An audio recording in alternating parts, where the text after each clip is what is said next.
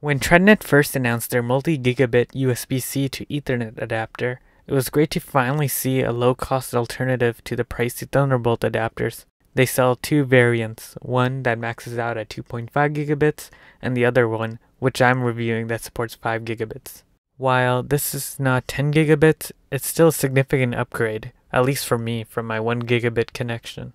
The form factor of the adapter is slightly larger than a regular gigabit adapter, but still significantly smaller than the Thunderbolt adapters.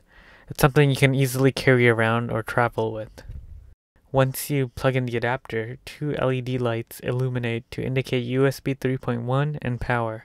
I'll be testing this adapter with the MacBook Pro and the other end of the cable, which will be connected to an iMac Pro, which has a built-in 10 gigabit Ethernet port. When I first connected the adapter, I was only receiving 1.2 gigabits per second. In order to support higher speeds, drivers are needed, which is unfortunate, and the official support is still at OS 10.13, which was released back in 2017.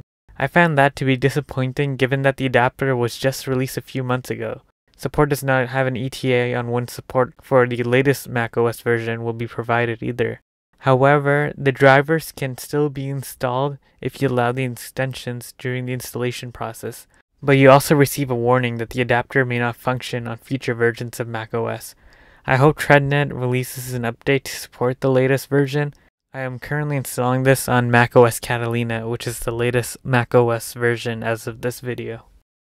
Another issue that I found is if the adapter is connected to the computer during boot up, the USB 3.1 light does not illuminate, and the adapter does not even appear to be detected by the computer. Unplugging the adapter and plugging it back in resolves this, and I'm guessing this is due to the outdated drivers.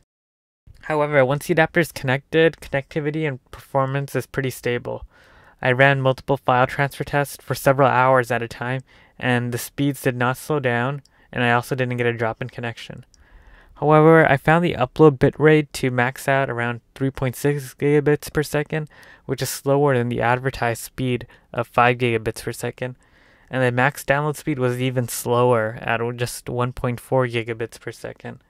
Now, this review is intended to show the performance and my experience with a Mac running the latest OS.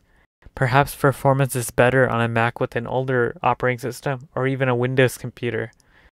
As of right now, at least for Mac users, I would recommend the cheaper 2.5 gigabit model instead of the 5 gigabit version that I have. For those who need speeds faster than a gigabit but not necessarily the full 10 or 5 gigabits, this is a perfect alternative. Perhaps Trendnet will resolve the speeds with a driver update, but I think the 2.5 gigabit adapter is competitively priced and probably the better option as of right now. Please leave a comment if you have any questions, and if you like this video, please like and subscribe for future videos.